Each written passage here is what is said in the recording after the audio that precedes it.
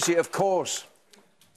Life wouldn't be the same without Susie over in Dictionary Corner, along with psychologist, author and podcaster and a great friend of the show, Dr. Linda Papadopoulos. The last 4 days. Fantastic.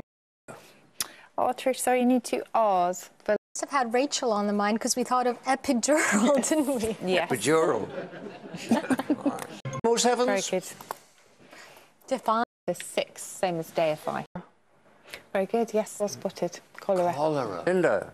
Well, using the same letters, we got chorale, C-H-O-R-A. Hymn tune. That was our best. What am I going to do on that? Any advance on 6? So, we thought that Victorian might be there with a small V, but sadly it wasn't. But Victoria is on its own, and it's a light 4-wheeled horse-drawn carriage named after Queen Victoria. A Victoria. Small V. Great over the last few days. It's wonderful. And today?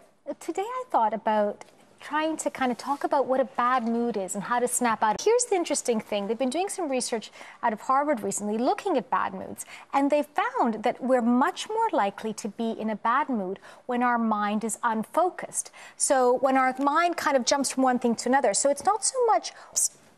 The first thing is to fix it, and if not, try and fake it. So I think, you know, try to engage in behaviors that don't bad mood. You don't want to speak to people. You don't really want to, you know, read an interesting story or a good book.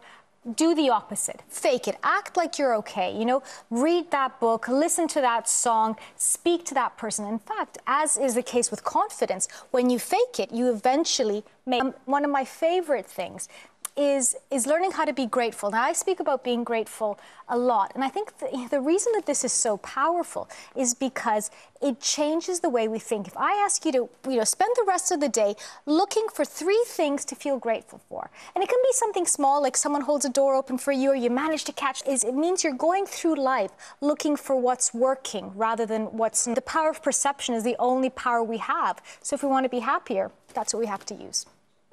Out of to it. kind of like, yeah. Without losing face. Mosh. To mosh is in there. Ryan, to dance to rock music in a violent manner. But no mosh. So what can you have? Well, that leaves us with musher. Musher. Which will make Ryan sick, yes. Mush at the corner. We got a couple of 7s. We got nitrate and natir. I think Rachel's beaten us all. We did. We found vintage. We got the V. Mintage is also there. The number of copies issued of a particular... Over in the corner. Linda and Susie, what have you cooked up between... Yeah, it was tricky, this one. A macule is an area of skin discoloration, and it comes from macula, meaning stain, so an immaculate person is without stain. We managed a 7 with petally. Petally, Yeah. yes. So he replied petally, or he rather petally took it back, that kind of thing. That's it? Yes. Thank you. Both excellent, yes, Brilliant. very good. 7 with airsome. Yes, it's a Canadian word, this one. If the weather is awesome, it's cold and bracing. A little bit windy, perhaps. You Very use that at airsome. home? Yeah, very. Just do it. You enjoyed it?